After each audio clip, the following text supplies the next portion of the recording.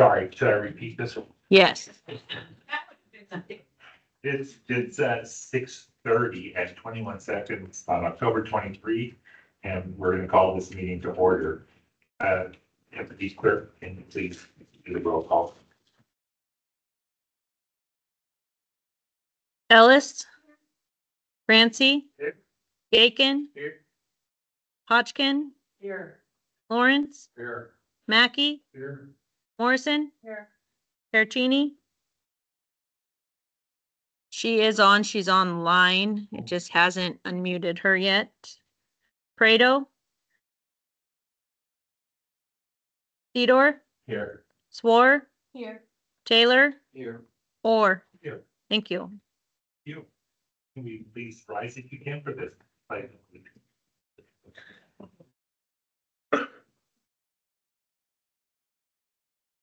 I pledge allegiance to the flag of the United States of America and to the republic for which it stands, one nation, under God, indivisible, with liberty and justice for all.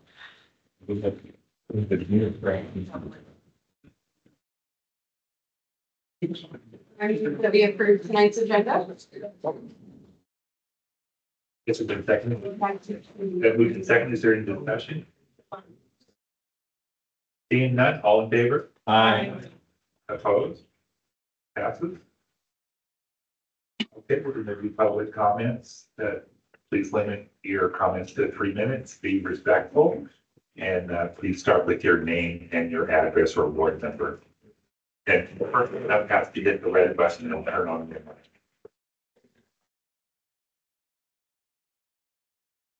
You could lower that down, yeah, just pull it down.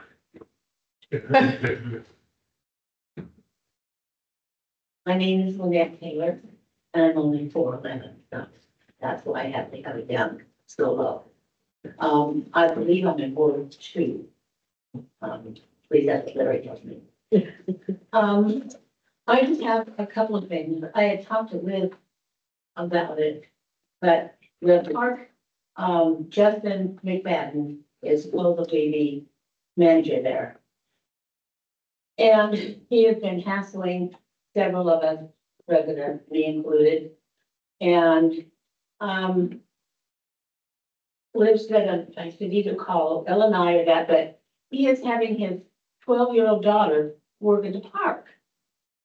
And is being paid for it. And how I know that is that I pick up children at Miller. I pick them up to every school. It's a service I provide. And, she came up and told me that she had earned $150. And I said, oh, and she said, yeah, my dad's having me clean and paint the trailers at the park. And that kind of bothered me because they fired everybody else.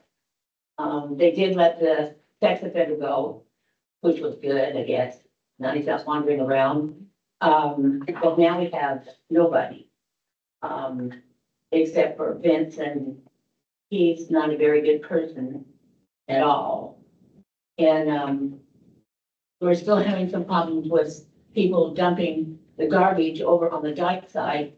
And just to let you know that part of the problem is manager. His wife and his mother were out there and they cleaned up part of behind a trailer, and they had taken a shopping cart full of stuff and pushed that and pushed it down, and there's all kinds of garbage down there on the other side of the dike now. So I don't know exactly who to tell about that, because no one seems to come out and look. So, and we did put the blocks up on the one side, but over by the apartment, there's a road that comes up and around, and if they could put the blocks over that way, it would stop the traffic from 38, which is down there where Justin lives, and a lot of his friends are bringing their stuff and dumping over there. And that would help that, at least stop the rats and the stuff. And we do have I don't think you call them a bird, a coyote. There's about 5 of them that are now in the park because of garbage. Which bothered me because, I mean, it's bad enough to have the raccoons, which don't bother me, but coyotes are a little bit bigger. And one isn't too bad, but when they're called a pack, that's right. Anyways, that would be it, and thank you. Anybody else? Anybody else? Hello. I actually wrote a public comment. I submitted to our day and I had a whole. Oh, Tyler Danielson of Lakeside Industries. I had a whole written out comment to provide, but I think I'm gonna go off the cuff here. So I'm with Lakeside Industries. Our property within the zoning code is going to be rezoned to the waterfront zone. And I had previously requested that you make a very small change to the planning or to the zoning code to allow asphalt in that zone. Before this meeting today, I was speaking with Director Scott, and she actually suggested that the better approach that hopefully the city would be willing to do is to simply rezone Lakeside in the industrial zone. And the reason that we request this is that Lakeside is very interested in making environmental improvements to our operations whenever possible. We invest heavily in our communities, we invest in our asphalt plants, and when we are not zoned consistently with our operations, it makes it really difficult to make those advancements to improve our environmental footprint and make things better at our sites. So I'm hoping that you will support having Lakeside's property rezoned. It's consistent with other properties in that area. And yeah. Thank you. Thank you. Anybody else?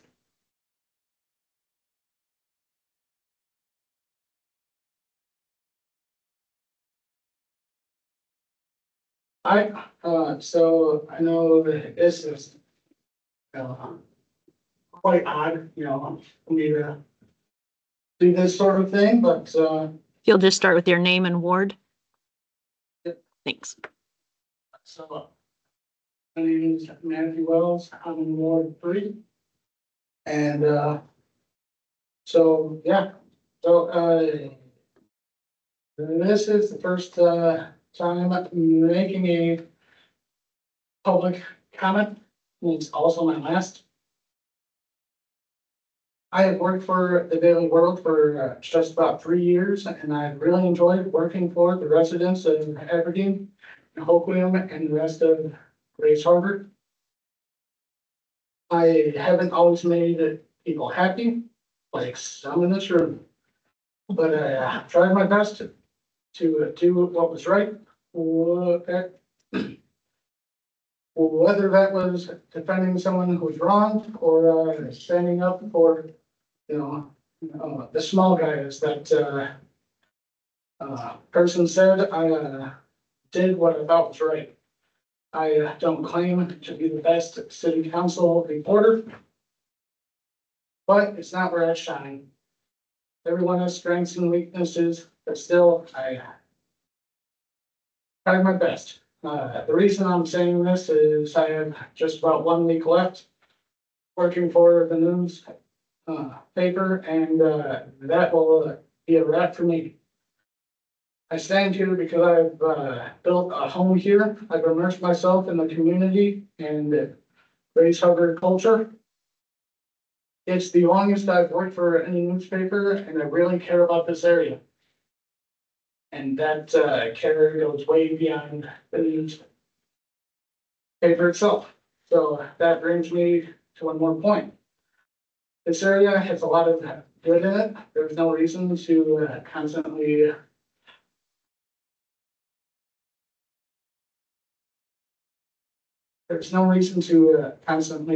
tear it down for its flaws. Sure, its flaws just like everywhere else in the US. But anyway, if it was as bad as some folks say it is, then I would not have stayed here. I had left, and I think a lot of people around this area would have left a long time ago as well. you know, if this were that horrible of a spot. So please, in the future, realize what you have here in, Grace Harbor. Try to improve it. Try to be, proud of it. I know I am, so. That's all I have. It's timed. Thank you. My name is Janice Starkey. I'm one of the librarians at the Aberdeen Timberland Library. I just wanted to remind everyone that we have a myriad of programs for all ages. We have playgroup every Thursday from 10 to 11, as well as family story time from 10:30 to 11:30 every Friday. Also starting November 7th on Fridays from 4:30 to 5:30, I have started a cards program for seniors. So we have euchre and bridge and pinochle. We can play any card games that we want, rummy, what have you, and that starts November 7th. Okay. Thank you. Thank you. Anybody else? Okay, thank you. And we'll move on to the consent agenda with council president's work. Motion to approve tonight's consent agenda, which includes minutes from the October 9th meeting, accounts payable and payroll. Been moved in second. Is there any discussion? In that, all in favor? Aye. Opposed? So tonight we have two presentations. The first one is going to be Grace Harbor Special Operations Response Team with Chief Golding.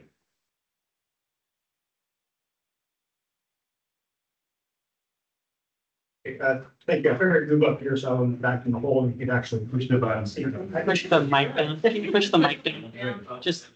there you go. Can't have those things. So, finally given the opportunity to be able to come to the council this evening and discuss with you, just kind of a heads up informational presentation for you, on, something we've got working on locally, calling it the Grace Harbor Special Operations Rescue Team. So to give you some insight on what this looks like and moving forward. So next slide. It doesn't want to expand, Maybe. so we're going with this. Box sticky. I moved on. Okay, well, I'll just talk through it and. It's frozen. in the packet, so you've got that. So, what is the Special Operations Rescue Team? This is more, easily said to as a technical rescue team concept that has been lacking regionally for quite some time. When you talk about these special operations, anything from rope rescue, water rescue, confined space rescue, things of that nature. These specialized disciplines that were very frequently were called to assist in. Fire department operations today, we're mandated for that fire response. That's the bare minimum that they were mandated to do through state law. EMS is also part of that we tackle that as well. Where there's I kind of refer to as a black hole in our service delivery is these technical rescue operations that we are not equipped or trained fully to do. Apparently it's going on its own speed. Okay. I'll try to keep up. And these technical rescue disciplines are the much more complex instances that get specialized training and equipment needed. It's like How do we deal with these at this point is that at a basic level, all of our firefighters in the county, in Aberdeen for sure, is trained to what we call an awareness level. So we're trained to be able to identify the special operations rescue, technical rescue situation that exists. When we arrive on scene, we stabilize the incident and we call for help. The closest rescue team for us in Grace Harbor actually is in Thurston County. So we're having to call them into the county to help assist with this rescue disciplines. And that can range anywhere, depending where you're on the county, but in our response area here in Aberdeen, we're probably talking close to 90 minutes by the time the team assembles and responds from Thurston County. So there's quite a delay there for that response to come in. Why do we need a special operations response team is, you know, these types of emergencies are already happening locally. That we're called upon and kind of being put into a position of having to act without the proper equipment and training. This was something that was clearly identified through our feasibility study of the Aberdeen and Hopeland fire departments. So when we were talking about the RFA, well, even before the RFA came up, but in our consolidation talks, as a black hole in our service delivery. Again, we're showing up, we're identifying this, and you know, our nature is to not stand back and just wait. We're going to get in there and do things, which does create some liability. If Ellen and I get involved with that, then we're not doing fine. And those fines can escalate very quickly because of the willful, just draw a blank of the word I want, not misconduct, but the willful breaking of those laws, because we know we're not supposed to do this, but we're doing it anyway. So those fines will multiply.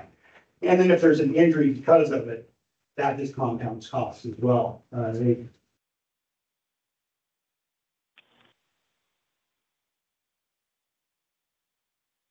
It's time lost, medical care, and the like.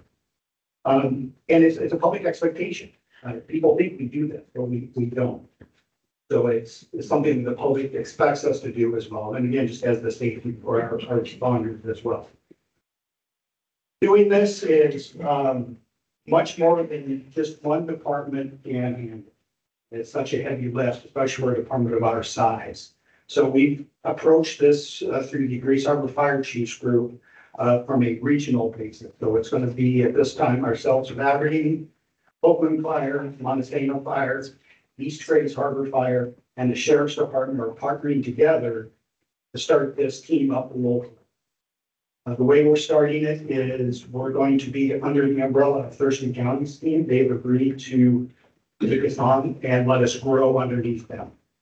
And the end goal of this, and it's going to take a few years to get there, but the end goal is for us to become our own team and stand alone and not rely on the Thurston County component to be able to do this ourselves regionally. So going back to the training we're starting with is the rope rescue training. That class was actually held last week up in Mud Bay at McLean Fire Station up there. We sent a handful of our people along with the rest of the team members. And this is the foundation of all these rescue disciplines. So we'll be building off of this through our training programs in the next couple of years.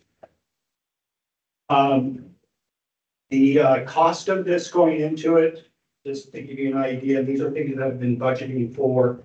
We got our initial setup, which includes equipment for the responders themselves, the personal equipment, in the neighborhood of about $3,800 per person. And then also some training costs will come into that as well, some specialized classes. There will be an annual, I'm calling it a membership fee, if you will, into the Thurston County SORT, which all of their agencies pay in as well. And we're looking at a $3,500 per year fee to be part of this conglomerate team in Thurston County. And with that, we get, free response from them. They won't charge us for any responses. They have that ability to do that now. They will help us do some hazard identification to make sure that we've got these certain target hazards in our area that are going to be potential use of this skill set. Ongoing training will be part of this, and just also supplying equipment through that to help support the team, and that's in equipment as well. Some of the reasons why we're doing this, one of the big ones is retention and recruitment. This is one of those things, oh, you got a special rescue team. That sounds cool. I want to join your department. It could be a recruitment tool as well as a retention tool. This is the safety for our firefighters. We want to learn how to do this properly and safely within the rules of each discipline.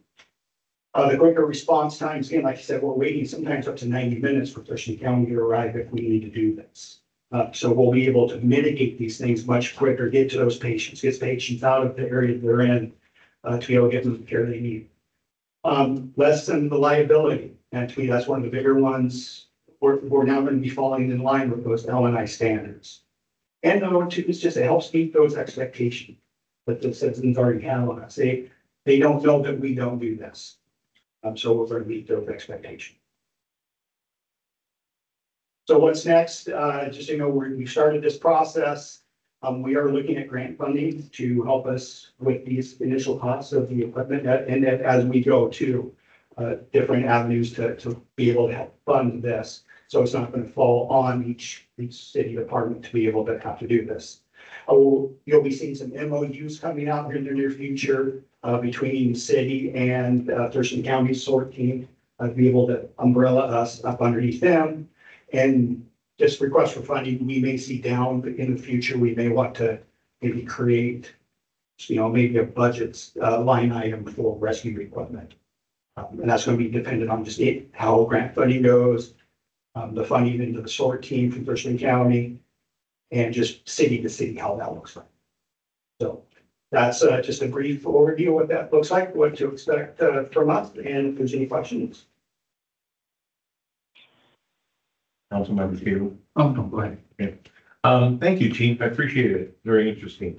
I assume that in addition to LNI exposure, that they may fine you if you're doing something you're not supposed to be because you're not adequately trained. What about liability from rescuees that if you don't do something right and you hurt them or something, is there also a liability for that? There is that there too. If we're doing something wrong and it injures furthermore, a patient that we're trying to rescue, that opens that door as well. Are you also going to be working with the Coast Guard on this?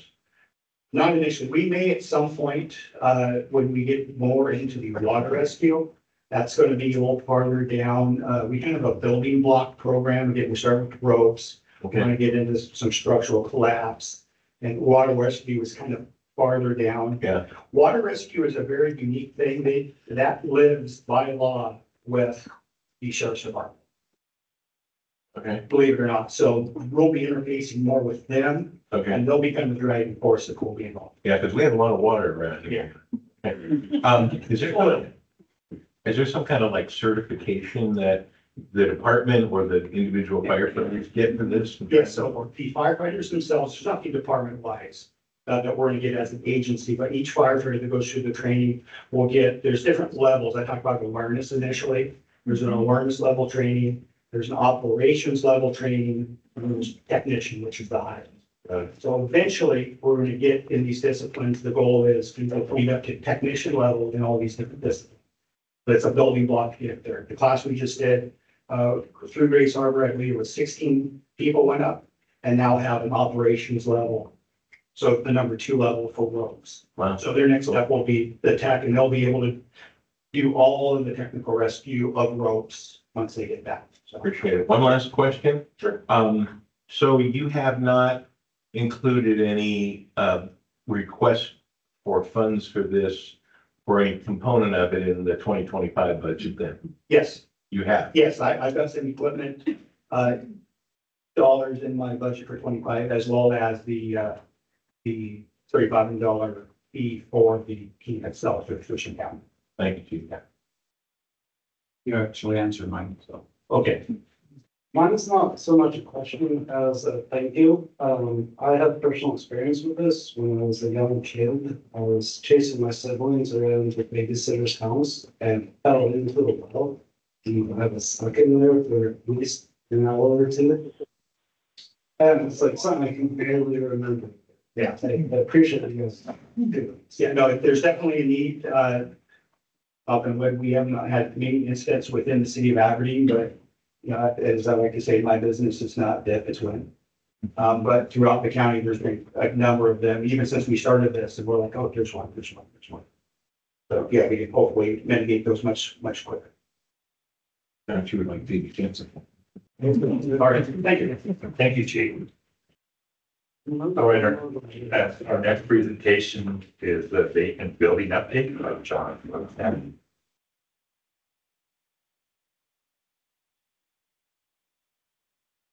Let's see if I could do a better job with yours. Josh Patton, Community Mayor, City Council. My name is Josh Patton, building official for the city of Aberdeen. Next slide. Just go. Second time's a charm. So this is a recap. We started this program roughly a year ago today. This is my team, myself, Wendy Dancer, and DJ Cochran, the code enforcement officer. So without them, you know, I wouldn't be able to do this because they aid me in kind of communicating with the property owners and also educating them on why we do this and what the city's kind of trying to get done and what we're striving for. So the program is designed to assist in preserving the buildings. The whole point of this is if the buildings deteriorate to a point where they can't be used, you know, people who have a vision, it's never going to happen. So that's kind of what we're trying to do is save these buildings so that somebody can come in and make something out of it. So when we started this, we drove around, we discovered that there was 41 vacant commercial spaces. We actually changed that, as one of them just registered, so it's actually 19 registered, and we have 19 that are in progress as well.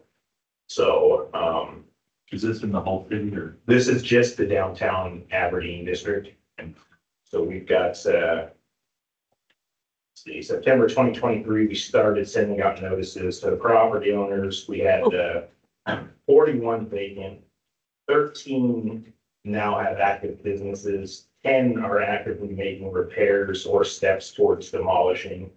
3 are non-compliant.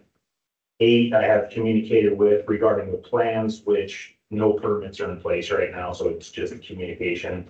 And then 6 have not provided any future plans, which, as you can see on this slide, is a little more colorful. So all the ones that are highlighted in green are actually registered with the vacant building program. The 3 red ones are non-compliance, and then all the ones that are not highlighted in the color either are actively repairing or remodeling or have complied and have an active business. These next few slides will kind of show a before and after of some of our, I call them the success stories. This one probably being one of the biggest ones because this one's actually got 18 newly remodeled apartments in it. So we're actually getting ready to get them their certificate of occupancy so they can start letting these out.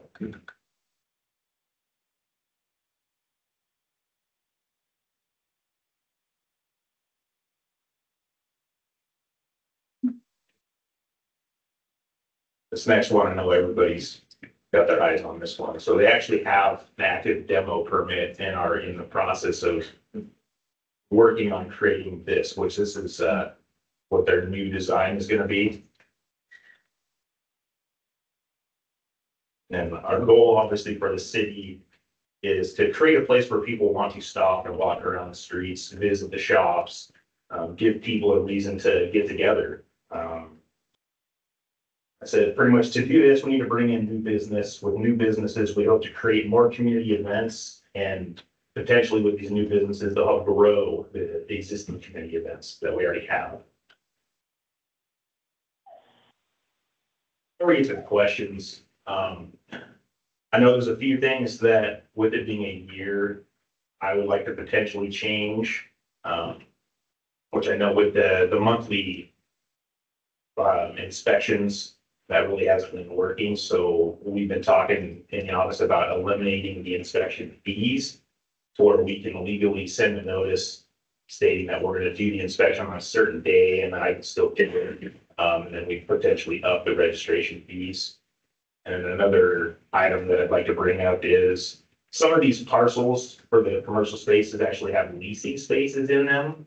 And right now, with the way the code's written, as long as there's one occupant in that space, you know, now we have other spaces that are sitting vacant. So I didn't know if we wanted to eventually address that for these extra leasing spaces.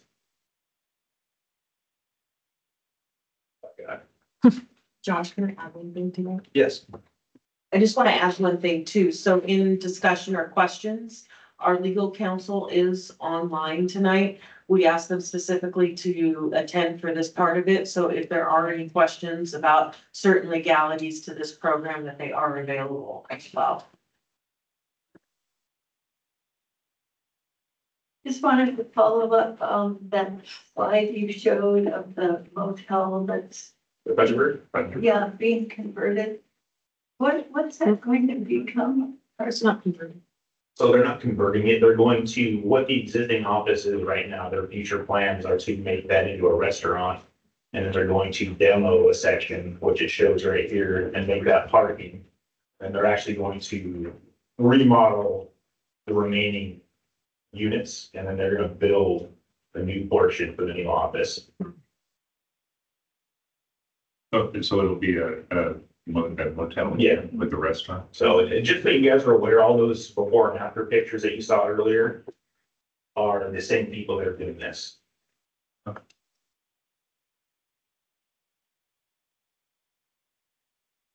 So, I like San Francisco's abandoned building policies that they have in place, and their program goes by linear footage. And we were just about lease spaces, but you go by the linear footage of storefront.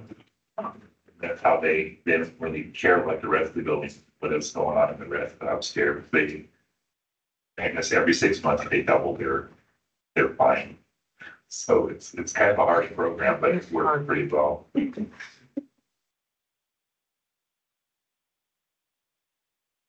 That's what I was, Doug and I actually just spoke about this before the meeting started.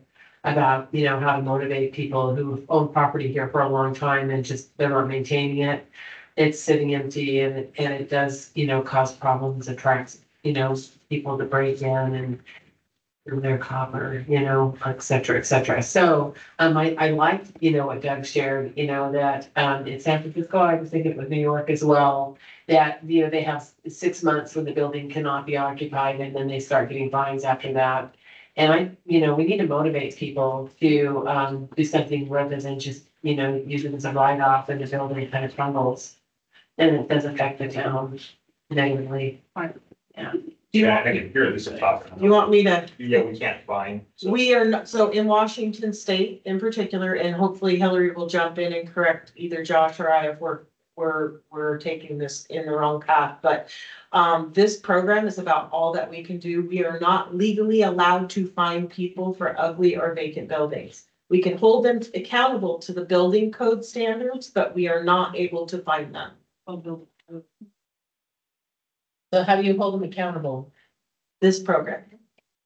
And so what's the consequence of not following through? basically, if they don't follow the AMC code of the vacant buildings program, the next step would be we can either move towards the abatement program and or get code enforcement involved. Okay, well, something's happening. That's good. Yeah, it's just Washington State passed stricter rules for privately owned buildings and what we can and cannot fine people for, and having a vacant building isn't one of those we are allowed to. Other states certainly do, we just aren't able to. Interesting. California is stricter than, you know, are not as strict as we are. Yeah. Yes. I understand that the Becker building is getting some cleaning done. Will that extend to the upper stories, for people coming into Aberdeen from across the bridge, that view of?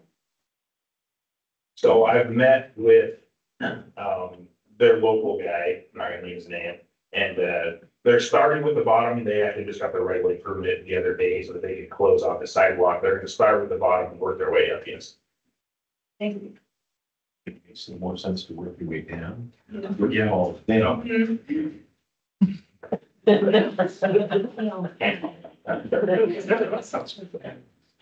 Thanks, Mayor, Josh.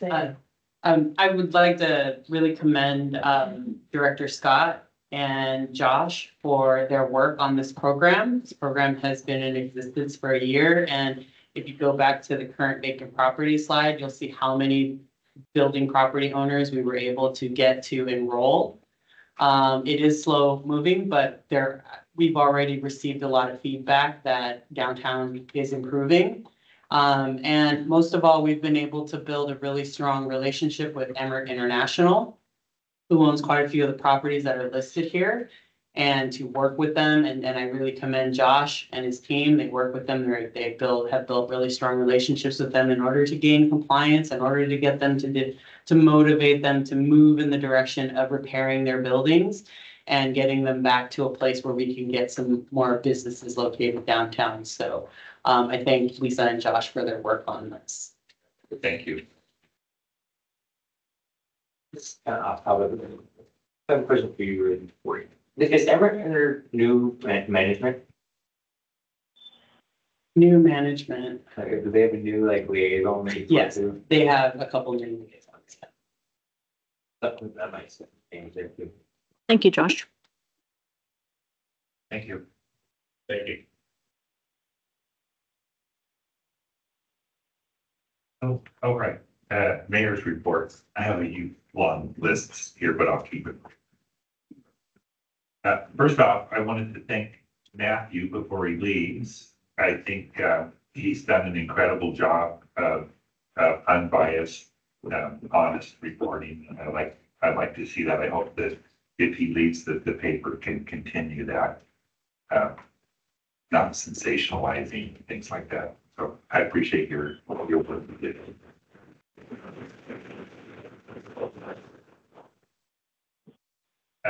Okay, and then I'm just gonna list a bunch of stuff. Some people think I don't do anything, but I do a few things. But firstly, I've been meeting, I met with a couple of counselors last week.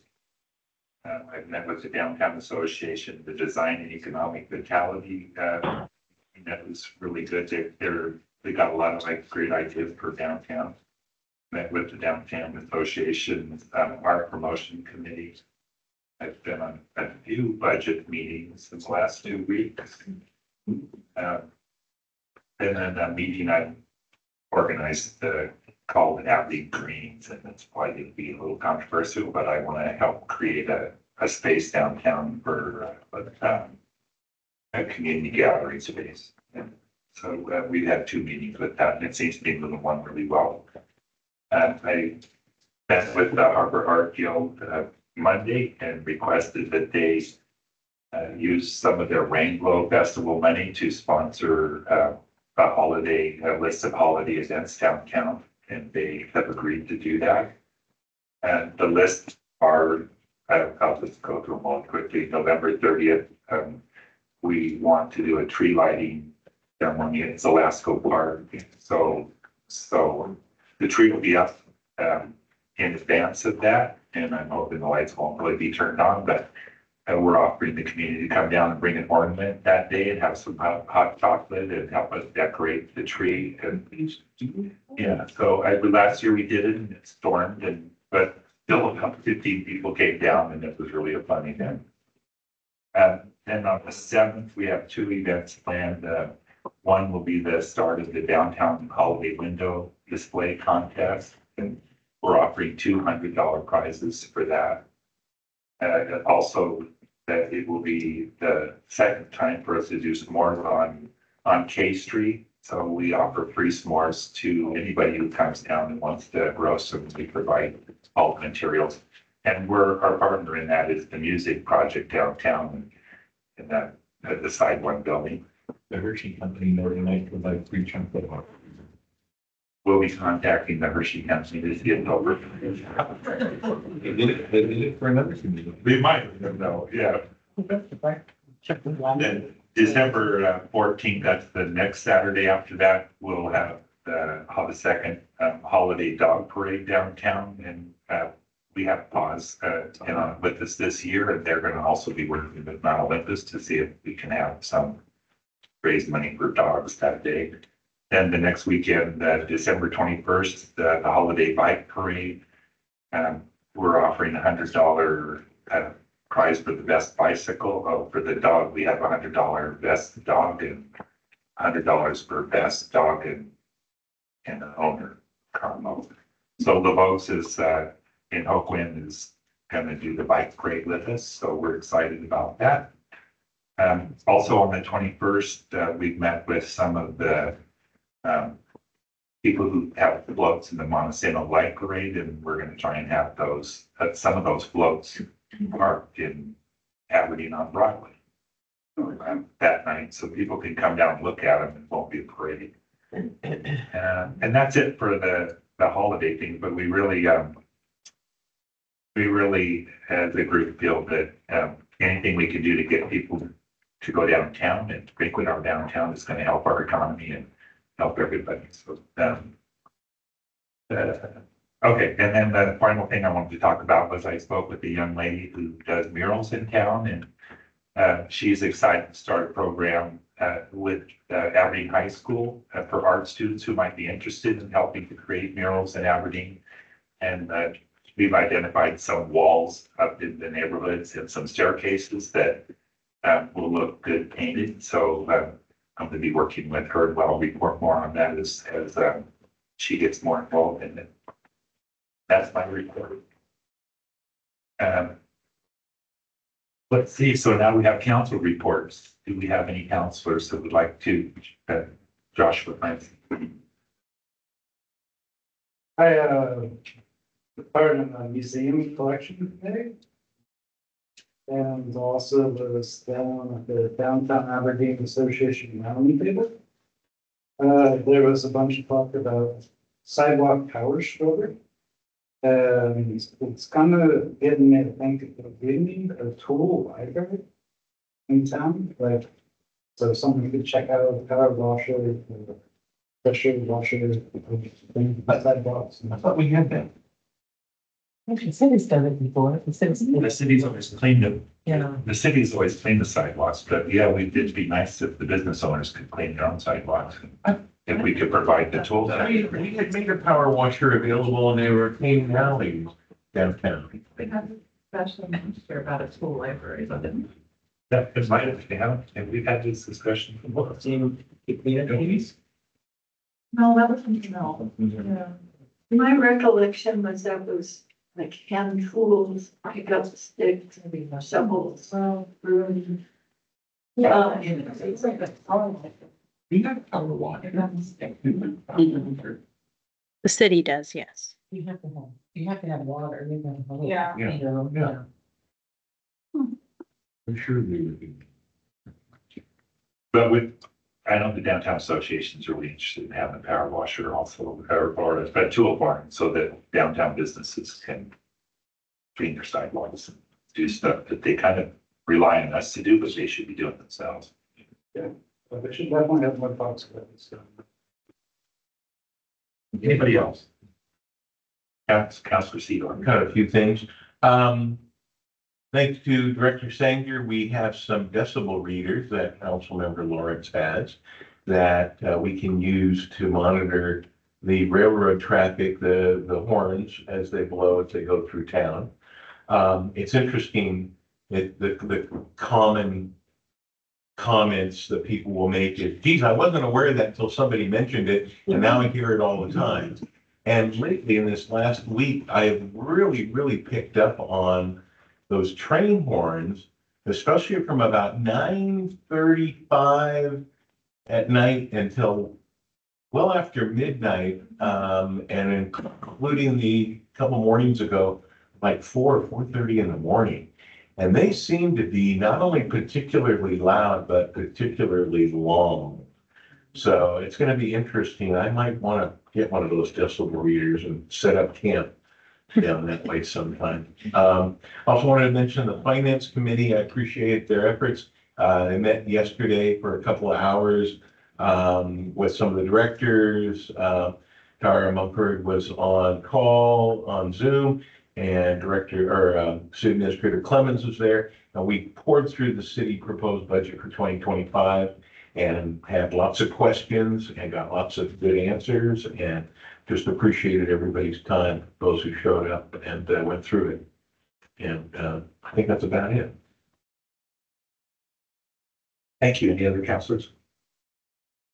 No. All right, so we'll go on to staff reports with Administrator Clemens. Staff have worked really hard to put together the final touches of the budget, so we'll be talking more about that tonight, but that's been the center of my focus. Thank you. And any of the directors like to, Director Scott? Thank you. Tonight you have the second reading and public hearing on the zoning code. And I appreciate the comments that Ms. Danielson had from Lakeside. And I think we have on to approve the zoning code as well as the zoning map. And I think a simple change to the zoning map, making that industrial is what it should be anyway, is probably the easiest course for that. And we can have that revision ready to you by the third reading. So, thank you. Thank you. Directors. If we want to do the budget. All right, so now we're gonna go to a request for council action, for finance chair Seaboard. Thank you, Mayor. We actually have 4 ordinances, first reading tonight. The first one is the first reading of Bill 2408, an ordinance amending sections of AMC 3.76 to increase the tax on cable television services by 1.5% and utility tax by 5% effective January 1st, 2025. I move that we approve this first reading of this ordinance. Second. Been moved and seconded. Is there any discussion? Councilperson Seaboard. I know tax increases are not a fun thing. They're not something everybody jumps up and down for joy for. We have considered some other ones earlier this year, like the EMS tax did not get approved. And I know some other council members have suggested that maybe we consider and look at the 5% utility tax rate increase, maybe doing that over a couple of years of maybe 2.5 or 3% the first year, a couple of percent or 2.5% the second year. And while I was initially open to the idea and thinking about it, realized the input that was provided from our finance staff and the city administrator was the tax is actually going to bring in close to $1 million to the city.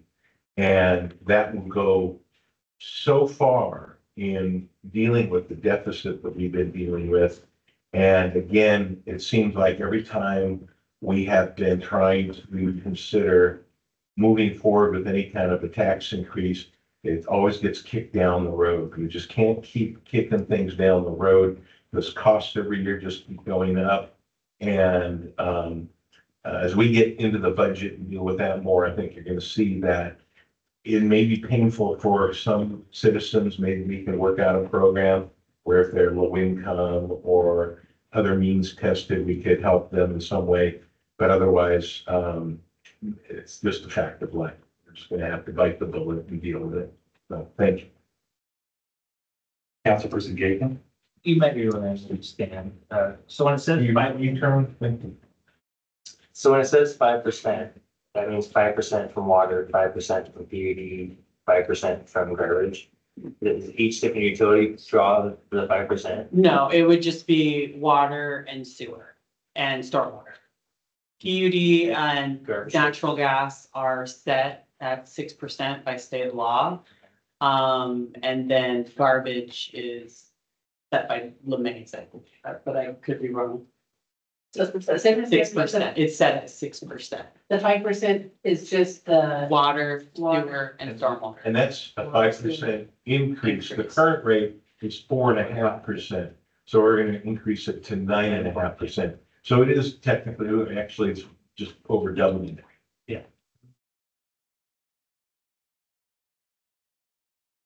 Councilperson Larson. I'm gonna be hard, you know, mask, you know, because I don't like tax increases, but it's the nature of the way the world is right now. People cannot absorb that. They just can't. So I'm gonna vote no. And I know that this is gonna go through. And I know the reasoning why, but I do hope that, speaking to Stan's point, that we can look into some kind of program to mitigate the cost for those that are really low income and just can't absorb this.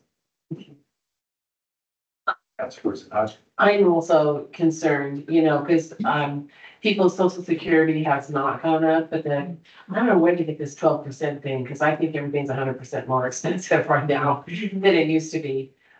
So I am really concerned for elderly people, especially they get very cold. And, so that concerns me, but it's not their electricity, it's just water, and sewer, and that is depending upon how much water you use, right? Okay, so I don't know, I am concerned. I would really like to discuss this with CAP and some of our other organizations to see if they can help out those who just, I know they do a program where you can get help with your electric bill. So I would really like to make an effort to help, because there are a lot of low income people here that struggle. Yeah, I would like to see that happen for sure. Is there any way that we could do it so that the 5% starts with new customers and we could hear the existing customers? Probably wouldn't make much of an impact, I would imagine. I don't know how many new customers we get on an average monthly basis or something. No. I think that would also, from like an accounting perspective, that would be tough to track. As opposed to just providing a blanketed. I think we also provided in the last time that Tara had presented for your base fees for water, sewer and stormwater. It was about, for base fees, it was about, it's a $6. Yeah, $6. Yeah. So doubling the percentage, is that gonna double that amount? No, That that would be is the increase, $6. It's $6 more? For the base fees, that's not, it doesn't include consumption, like to a water consumption. Miguel? All in favor? Aye. Opposed? No. That's great. Ellis, Yes. Francie, Gaken, Hodgkin, Yes. Lawrence, Mackey, Morrison, No. Bertini,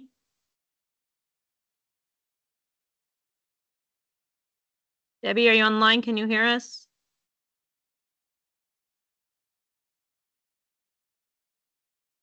Let's see if we can. That's 0. She's up there. Prado? They're both on there. They're both just muted. Sedor? Yes. War? Yes. Taylor? No. That's 6-4, Mr. Mayor. That passes.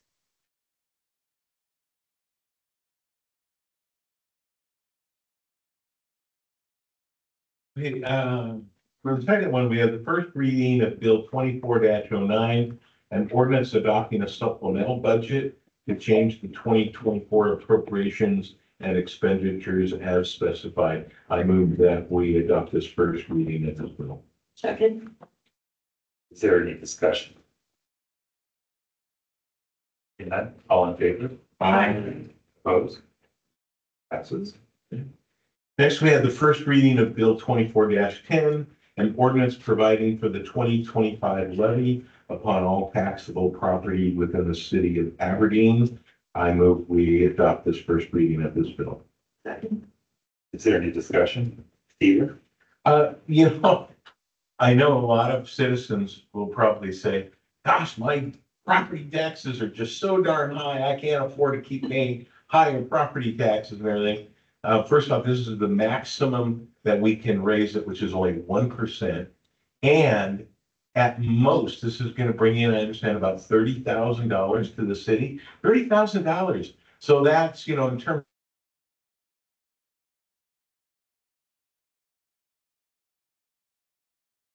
of increasing property taxes by some huge astronomical sum. That's a mere drop in the bucket in terms of our overall budget. So just FYI. Any more discussion? All in favor? Aye. Opposed? No. Passes. And lastly, but certainly not least, we have the first reading of Bill 24-11, an ordinance adopting the preliminary 2025 budget. I move that we adopt this first reading of this ordinance. Second. Is there any discussion? Councilperson Seaver? Thank you, Mr. Mayor. So for the 2025 budget, Overall, there's been a tremendous amount of work that the city administrator and the staff and our accounting consultant, Kyle Mumford, have put into this.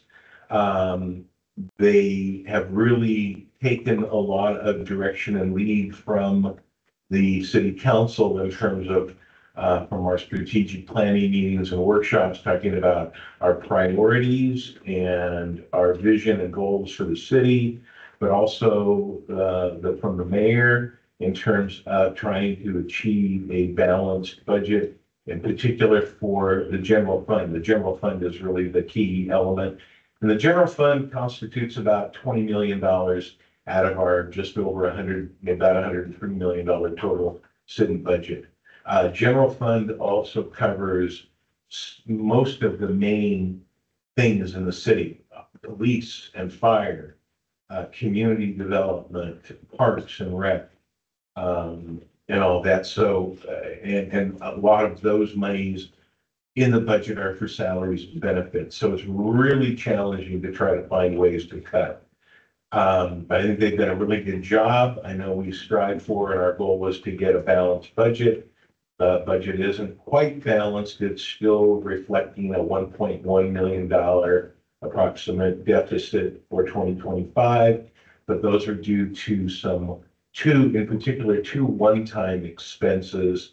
One of them being about 900,000, approximately 866,000, somewhere in there, for our asset recovery reserve fund, which covers replacing vehicles and major equipment in the city, which we have received some audit exceptions on in the past, and they've been criticized by the state auditor's office of not having a replacement plan in place. We now have a replacement plan. Public Works and the police and fire, which have most of the major vehicles in the city, have come up with some really good detailed inventory and life plan for the vehicles and the equipment and what its replacement cost will be. And we've determined that we need to start setting aside almost $1 million a year to cover this.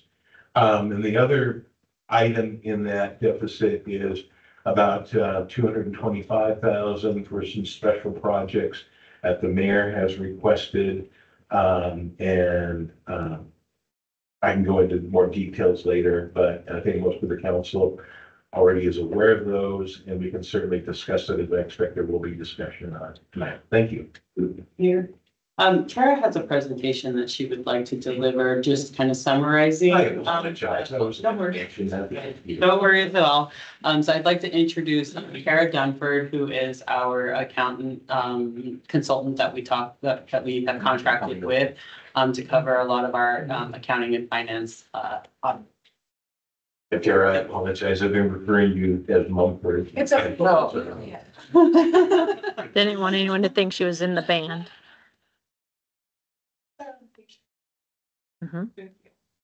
Good evening, everyone. I just want to go through a few highlights of the budget, mainly what's changed from last year, and then touching on the general fund budget. We won't go into depth on all of the funds tonight.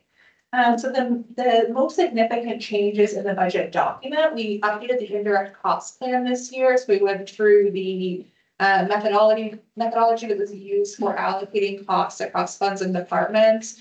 The most significant change was that we had 2 IT positions that reside in the police department that were not being allocated across the city, despite the fact that we serve the entire city.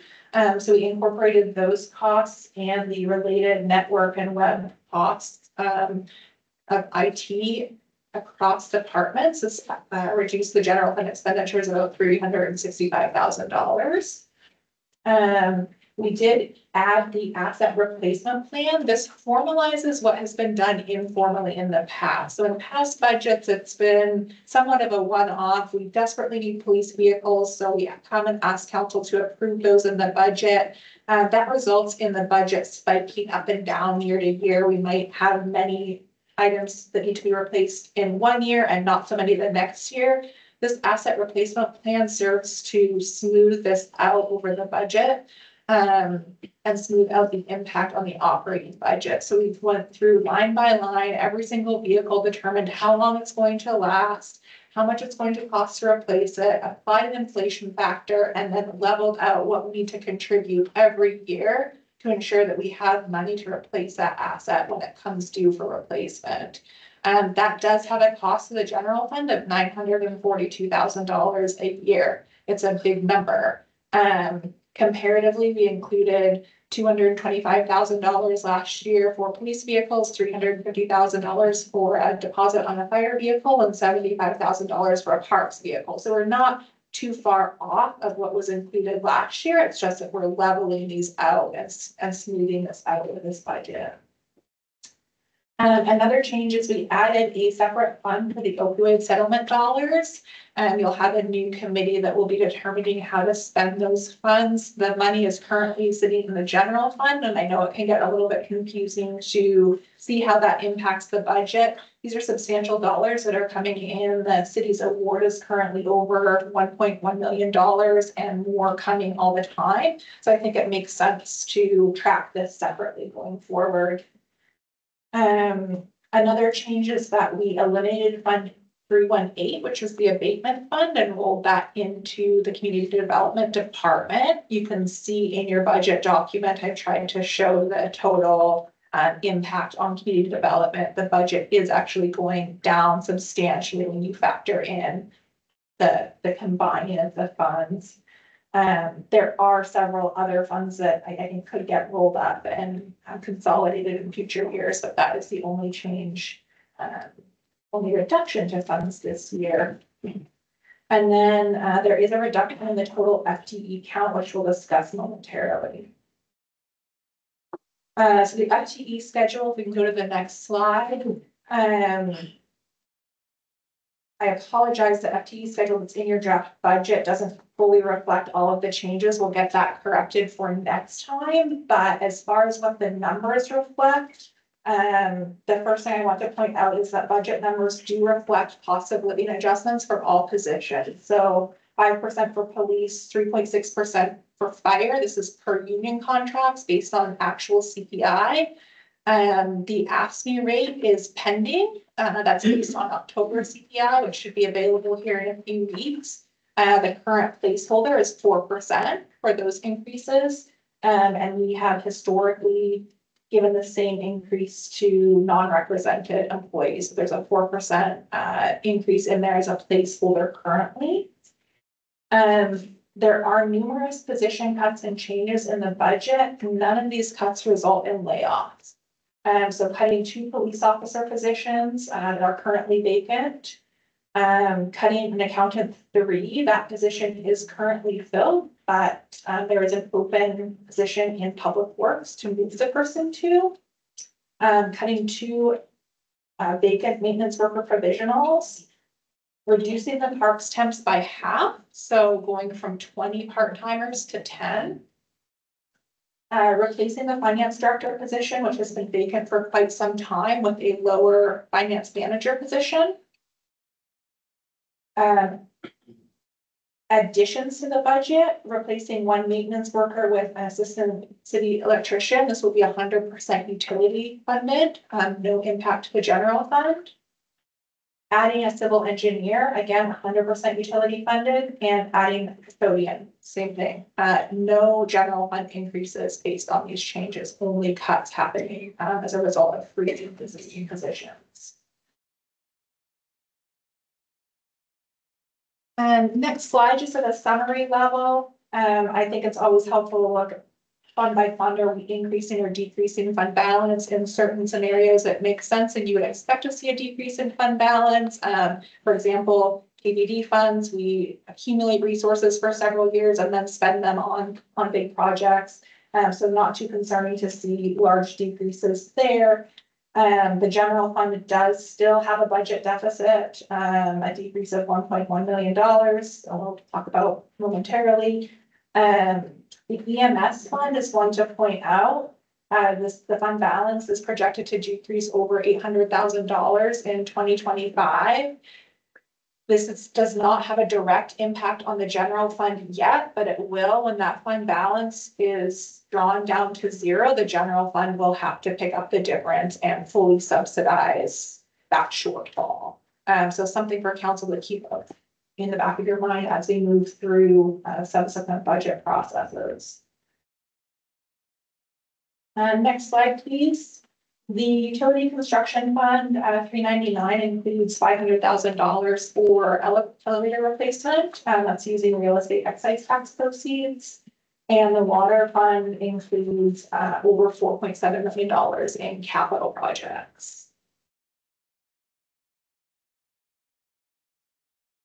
Looking at the general fund specifically, you'll know we still have this $1.1 million shortfall. Comparatively, the shortfall operationally was over $3 million in the 2024 budget. So we're moving significantly in the right direction.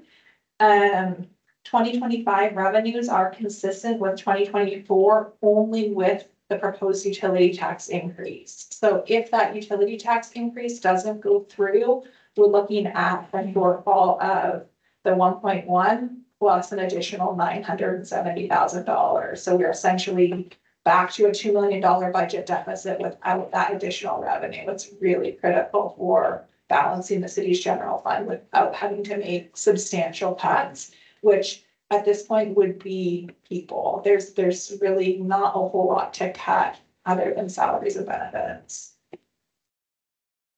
And the proposed expenditure budget is over $1 million less than 2024. That's a result of position cuts, adjusting the cost allocation, and then additional operating cuts identified by directors who worked really hard on going line by line through their budgets and cutting everything they could.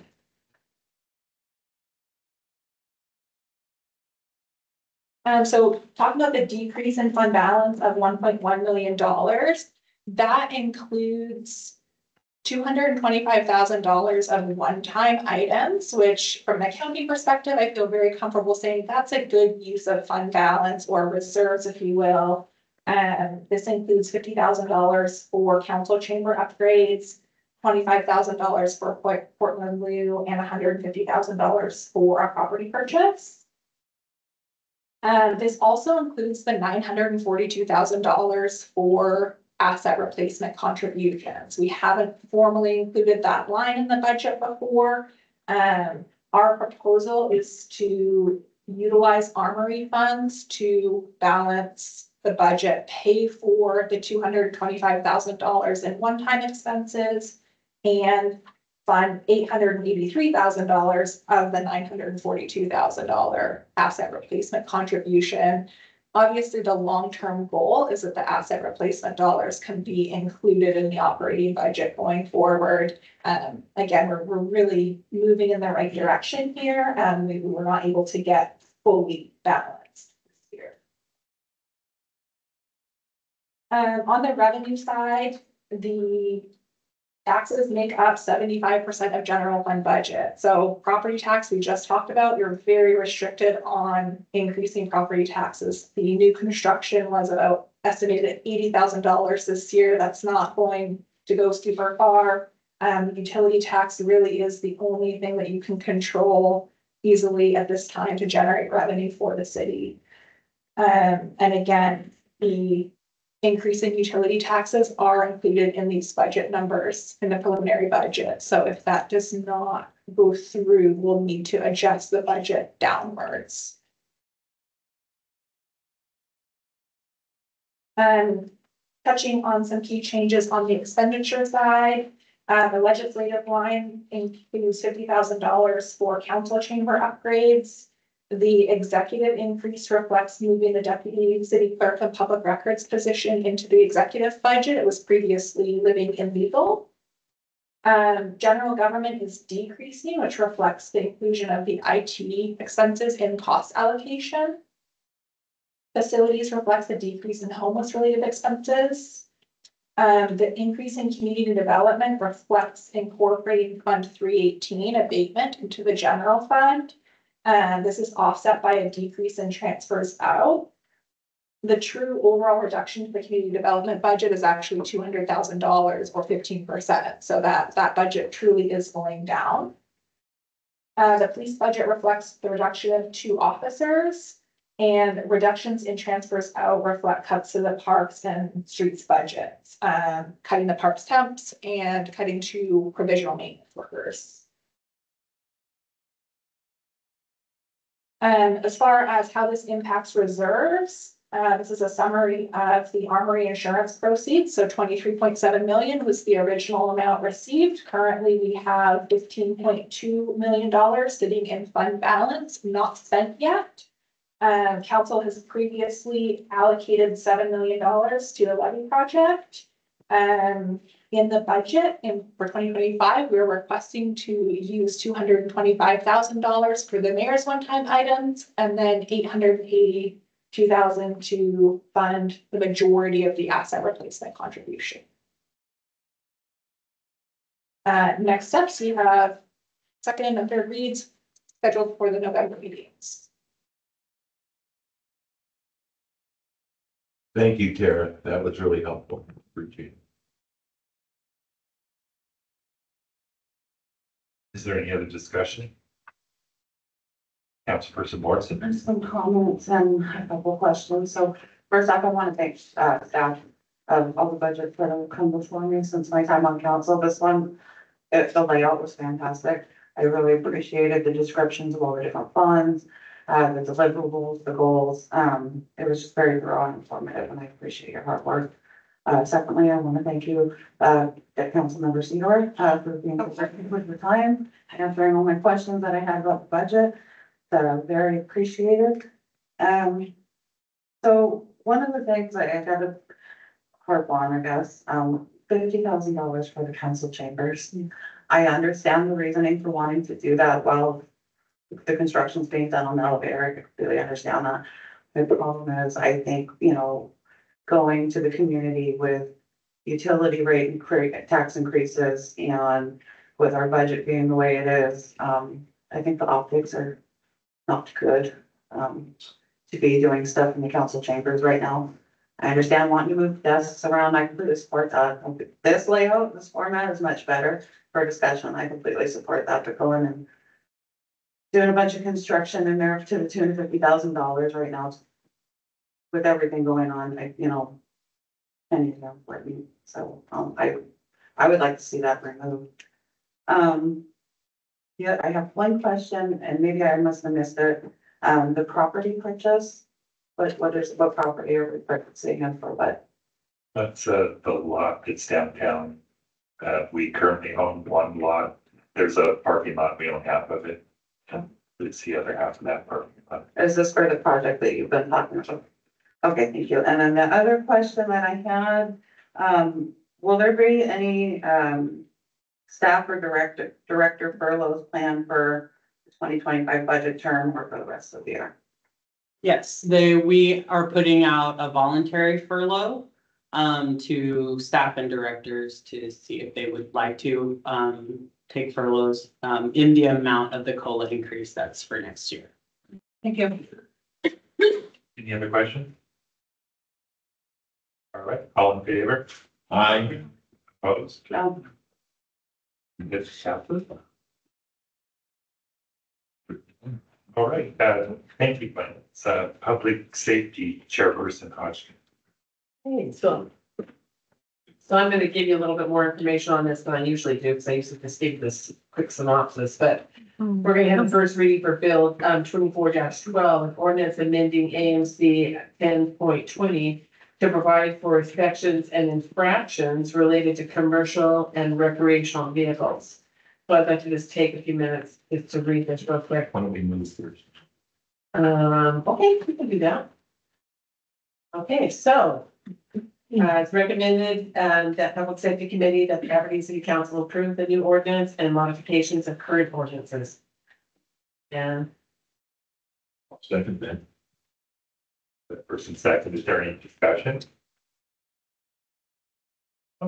and I'll just go ahead and just read this. So our friends here know. The Washington State Supreme Court recently issued a decision in Potter versus the City of Lacey, in which the court affirmed the authority of municipalities to enact and enforce parking regulations. And this was just, passed again 2 weeks ago. So, Aberdeen Municipal Code AMC Title 10 regulates the use of parking of vehicles and traffic within the limits of the city of Aberdeen, providing specific regulations for parking in chapter 10.20 AMC. The parking and use of commercial and recreational vehicles can have a large impact on access and use of public roadway and right of way, as well as public safety and environmental impacts at higher levels than standard and compact sized vehicles. The city council believes it is in the best interest of the city to amend its parking regulations to address parking of commercial and recreational vehicles within the city as authorized by Potter versus the city of Lacey decision. The city desires to create a new section in chapter 10.20 AMC regarding restrictions on the parking of commercial and recreational vehicles within the city and amending existing codes within that chapter to accommodate new provisions and ensure proper functionality, application, and enforcement of the code. The city desires to amend ordinance 6696 AMC 10.20.280 to define a new infraction for violation of commercial and recreational vehicles parking restrictions, and it is anticipated that enforcement will begin January of 2025 after a public outreach campaign. So we do have a lot of commercial vehicles or recreational vehicles that are parked on the street, and it does cause congestion.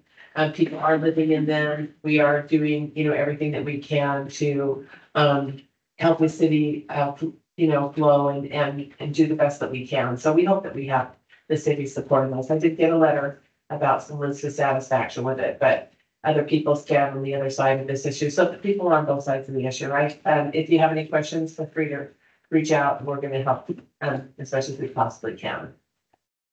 All right, any other discussion? Councilperson Seaver? Of all of the complaints I received from citizens in my ward, this is probably at or very near the top of the list. A lot of the vacant RVs around town, or a lot of the RVs that people are living out of. And so I think it's really prudent that we do what we can to address this issue. Thank you. Any other discussion? Councilperson Taylor? I was just wondering, so it's not gonna start until January? That's what it said. Why are we waiting so long?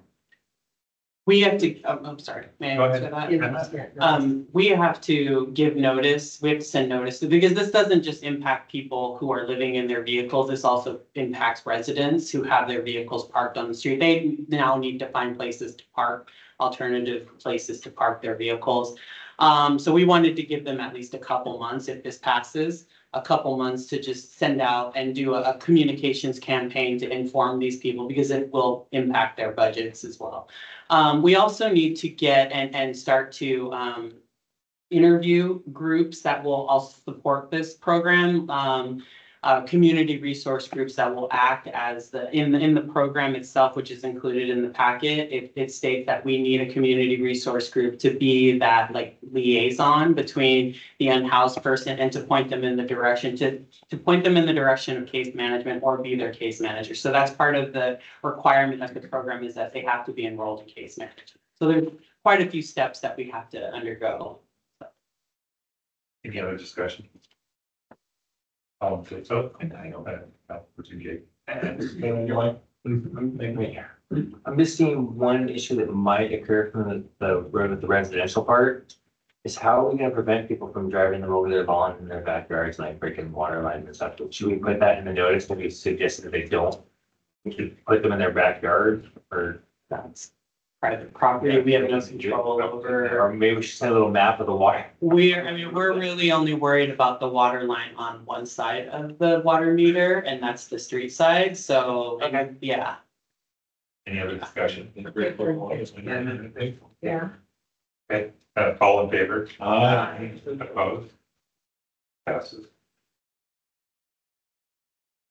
All right, so we'll move on to Public Works with. I'm sorry. Mr. Mayor. Yes. On behalf of public safety, if you don't mind, I would actually like to put out a couple things from the police and fire department that I think are important. Yeah. Thank you. And before we do it though, can I excuse? Yeah. Yeah. Come. Okay, from the fire department, I just wanted to share this winter fire safety information. It's relevant, and we just had a fire today over on the south side, so, keep anything that can burn at least 3 feet away from sources of heat. Keep portable generators outside and away from doors and windows. Install and test smoke and carbon monoxide alarms. Have a qualified professional clean your chimney. Store cooled ashes in a metal container and keep them at least 10 feet from your home. Plug only one space heater into an electrical outlet at a time. Do not use propane fed heaters inside. And then just a reminder from the Aberdeen Police Department that they are starting up the Citizens Academy. The Aberdeen, Hope and Police Police Department, are doing the 5th annual West County Citizens Academy starting January 2025. The courses are being offered at no expense to attendees. They will start January 14th and will be held on Tuesday evenings from 6:30 to 8:30 at the Aberdeen Police Department. There will also be a Saturday class to help for attendees to participate in some hands-on law enforcement activities. This course is approximately 12 weeks long. Applications are available at the Aberdeen Hope or Cosmos Police Department station or available online at www.aberdeenlaw.gov. The class is limited to 20 students and applications are due by December 20th. Thank you. Yep. Thank you, Casey, for remembering all that. All right, so we're going on to Public Works with the chairperson, Lauren. Open up with a public hearing. This is the date set for the public hearing on Bill 24-07, an ordinance amending the zoning code of the city of Aberdeen. I move that we open this public hearing. Second. Any discussion? All in favor? Aye. Opposed? Okay, public hearing is now open. Anybody want to come up and comment? No? Seeing none, I move that we close the public hearing. Second. First and second, any discussion? All in favor? Aye. Opposed? Public hearing is now closed. Next on the list is request is recommending that the city council authorize the mayor to execute settlement agreement number 1 for the North Aberdeen Bridge project. I move that we adopt this report. Second. Is there any discussion? Seeing none, all in favor? Aye. Opposed? Passes. Request recommending that city council authorize the mayor to execute the interlocal agreement with the Port of Grays Harbor, correcting the sewer trunk line issue in the easement on port property. I move that we adopt this report. Second. Is there any discussion? All in favor? Aye. Opposed? Passes. And request recommending that the city council accept the $5 million reward from the Public Works Board and authorize the mayor to execute the funding agreement documents. I move that we adopt this report. Second. Is there any discussion? All in favor? Aye. Opposed? Passes. And we have a second reading of Bill 24-07, an ordinance amending the zoning code of the city of Aberdeen. I move that we accept this second reading. Okay. Is there any discussion? Councilperson Sedor? I just have a quick question for Director Scott. Regarding the zoning of the lakeside property to industrial. Is that a spot zone or is it surrounded by other industrial? It is surrounded by an industrial. It It's is not, surrounded. it's just, what happened is Lakeside got included in the area adjacent to the pavilion in the park. Got it. And it's always been that waterfront cross Got it. zone and But it's a simple But matter. it's not a spot zone. It is surrounded by other industrial. That's all I want to know. Thank you. Councilperson Morrison? Thank you. And just to be clear, there's nothing that we as a council need to do. You will be bringing that revision to us at the next council meeting. Correct, it will be in your zoning map. Okay, great, thank you. You're welcome. Anybody else? Councilperson Go Hodgson? ahead, go ahead, Liz. Oh, sorry. And I also had a follow-up question about the, industrial designation. Is that still, does that still need to comply with the shoreline management? Everything within the shoreline, no matter what zone it's in, has to comply with the SMP and critical areas. I still am a little bit concerned about the rezoning of the historic neighborhood to just the impact of traffic and parking on the street, and the neighbors are, kind of expressing concern. We did have our business in the Aberdeen mansion at one time, and the neighbors weren't happy. They thought that we created too much traffic. And at the time, we had like 6 students. So, and they would get, dropped off for a couple of hours 3 times a week. So I'm a little bit concerned about just the streets filling up with cars, if places are rezoned to be, 2, 4, units. A little bit concerned about the place by the dance studio on 6th Street. That's gonna be a number of units with no parking. So I've been reassured that they have to have, parking, 2 units on, off of the street for the first unit, and then 1 for any additional units. But so and right now that neighborhood is very full of cars. So I can see that increasing. I'm just concerned about that. Any other discussion? Can I add one thing to that? We're not rezoning, it's a change in the zoning code. So what you're doing is you're allowing a difference in some of the permitted uses. So it's technically not a rezone, you're just changing and amending the zoning code. So parking is required now and will always be required. Some of the provisions that you're seeing come with one of the newest things we've never had in the city is, in order to comply with that, there are design standards. So what comes with those changes are requirements that they fit into the neighborhood and they blend into the neighborhood. And there's articulations and designs and setbacks and garages and stoops and front porches that are required that weren't before. So there's a significant change that comes with being allowed to have up to 4 units. And you still have to comply with the overall lot coverage requirements, landscaping, driveway size, which has reductions in it from what is existing today. So if anything, it'll blend more into a neighborhood than not. I don't believe you will see hardly any conversions, if any at all, in some of the big houses, because they're not going to be able to comply with parking.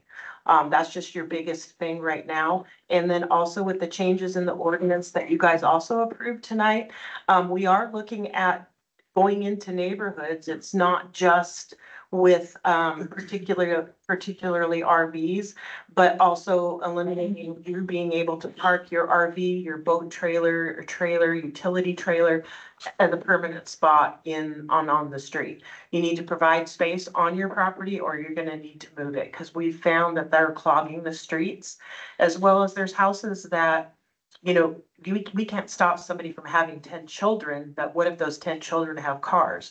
Houses aren't built for 10 cars. That's just not how they were designed.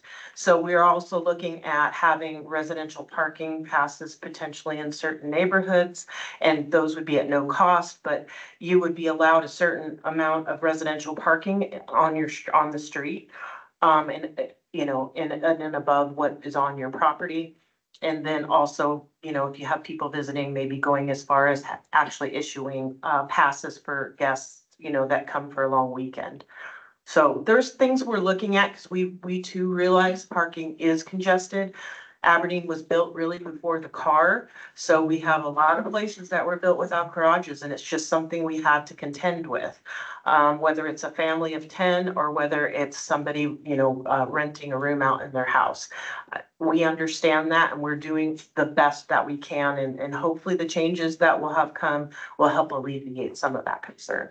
Okay, so, one thing, he did a beautiful job flipping the house. It's a big older home and he turned it into 4 units. Everybody parks on the street, and he did a beautiful remodel, but it has that street, it's on Second, it's extremely congested with cars. And I am just concerned about these bigger homes being flipped, because that's the easiest way to get more housing here.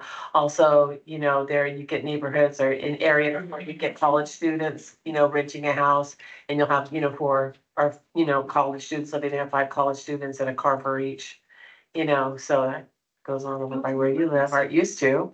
So, yeah, that's why the streets get really congested, and I am, just concerned about that, because I see the cars coming and the cars parked on either side, and I just turn and go a different way. So, and that's now, and I just see that getting worse possibly. Well, hopefully we'll be able to help alleviate some of that. Yes. You're welcome. It was a good point, though. Very good. Okay, Administrator. Mayor, I'm sorry, I have taken over for Becca, who had to leave. I missed a person that may have wanted to deliver public comment. I will, would you mind if I check? I apologize, you may have to reopen the hearing, so I apologize. Did you want to, I have someone online with the last number 3655. Were you interested in delivering public comment?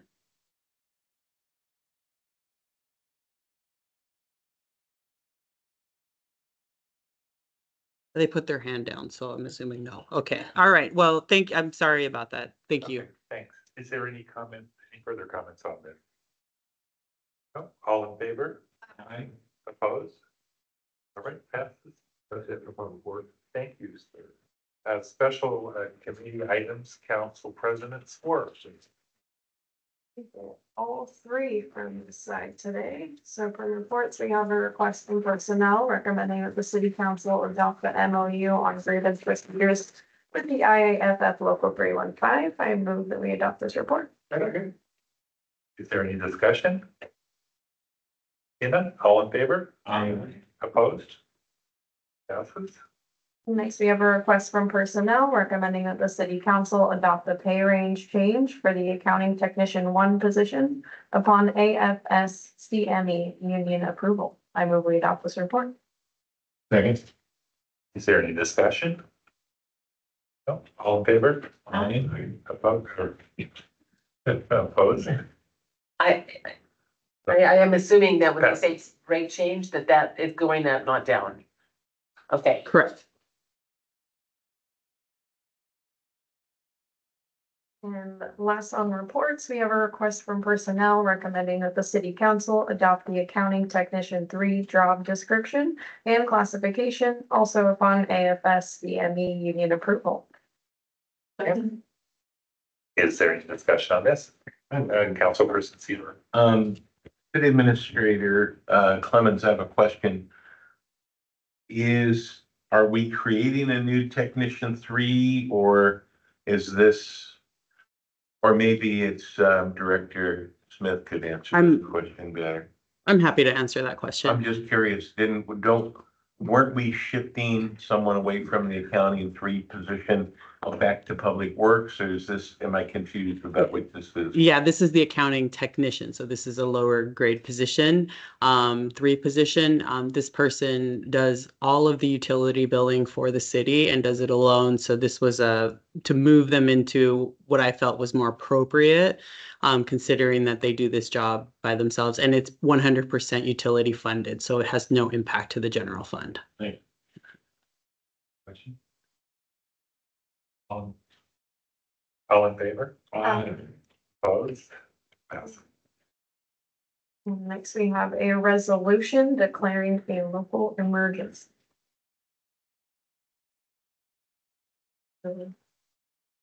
We adopt this resolution. Is there any discussion?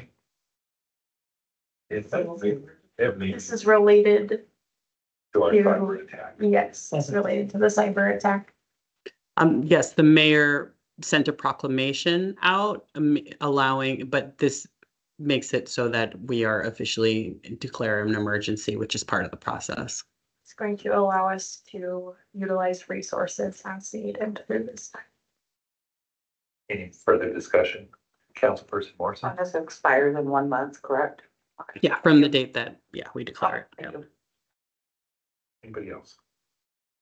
All in favor? Aye. Opposed? We also have an appointment to the Museum Collections Committee. That will be Councilmember Francie. Move that we accept this appointment. That's okay. Any discussion? All in favor? Aye. Opposed? Congratulations. Yeah. All right, so now we'll open the floor back up to public comment. Uh-oh. Public comment, please keep them civil. Start off with your name and your address or ward, please. Done? Oh, here we go.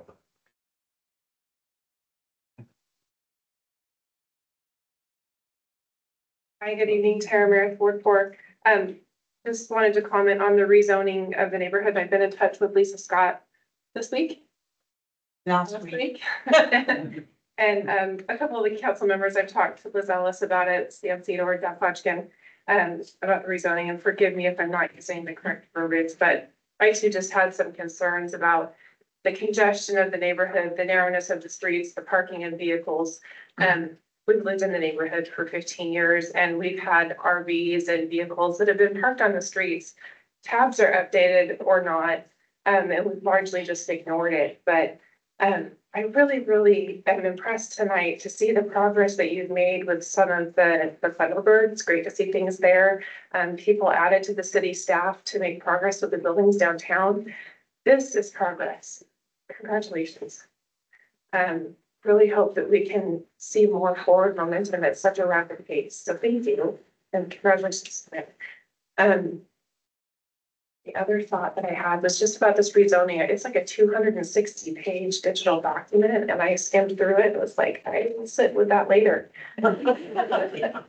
Because there's a lot to review there, but we've got some good things happening. And I think if we continue on this path, you guys, this college is amazing. And there is so much potential here, and it's time to tap into it. There's people that might say we don't want to see this place grow, but we do. And we don't want to keep cutting trees down, and we won't. But there's places to put apartments and have decent places for these college kids to live. And the more we keep creating good activities for these kids to participate in, the drugs are just going to go away. And the more good presence that we have with these youth, they're going to gravitate to people who are a good presence in their lives and not be distracted by the drugs or looking to numb their pain. So let's keep it up. Good job. Thank you, Tara. Yeah, you're welcome. Anybody else? All right. Anything for the good of the order? Councilperson's floor. Yes, given that we don't have much to discuss next week, I would like to make a motion that we cancel the October 30th council meeting and that we reschedule the November 27th council meeting for the 26th. That would be the day before Thanksgiving. I'm just moving it to the Tuesday if council would allow. I'll second that. Is there any discussion? Councilperson Cedar. I had a question. Do we need or want to consider next week's meeting as a budget workshop for the council? I was going to judge that based on the comments and feedback that we received here today, and it sounds like most of us are at a general consensus with moving forward. All right, thank you. Does anyone up here feel differently? That we should instead have a workshop next week regarding the budget? Okay, it's been, any more discussion? Councilperson Gideon. On so on the day we do it before Thanksgiving, should we start an hour earlier? So that meeting, what is scheduled for the 11th, the 27th, which would be the Wednesday, I'm asking that we move it to the 26th, which would be the Tuesday. And what time would we start? There's a usual 6:30. Should we go an hour earlier because we're all gonna be really busy the next day? Can you remember to come? For that reason, I'm requesting it stays at 6:30. It'll probably be quick, though. I still want to be here until 10 o'clock on, I gotta get up, cook turkeys at 6 o'clock in the morning or 4 o'clock in the morning next day. Thank you. Any more discussion? Nope. All in favor? Aye. Opposed? Okay. So could you name those two dates again that we? Yeah, what was the motion was to cancel the meeting for next week on October 30th, and then to move the November 27th meeting to November 26th, keeping the same 6:30 start time. There we go. Okay, thank you. Send me a reminder. Hey, we have a meeting on, no, I'm just kidding. Councilperson Ellis.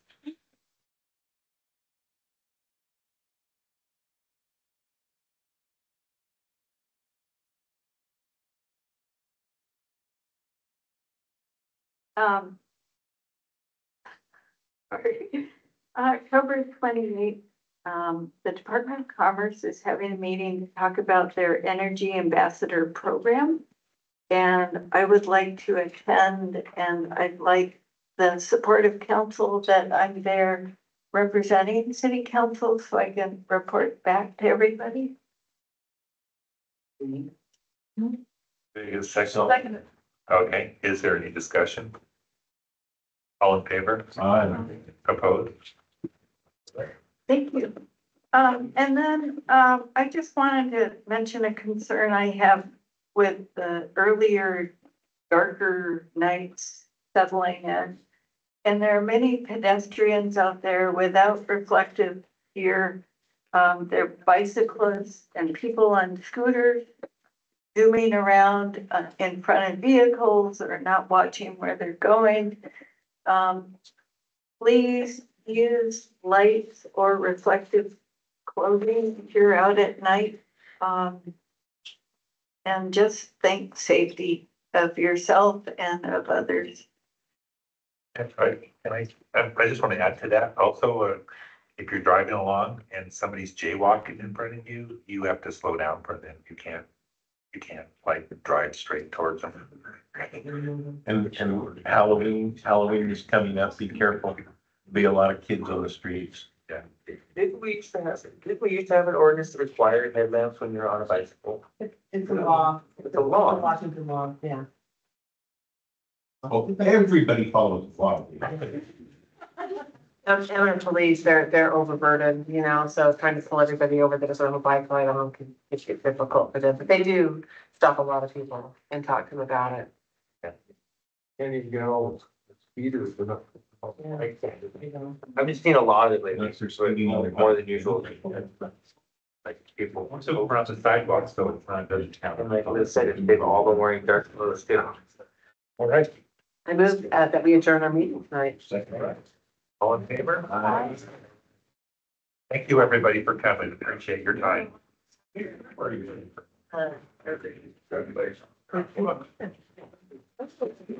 Next meeting, that's gone. Good for you. Yeah. You're back up. Thank you.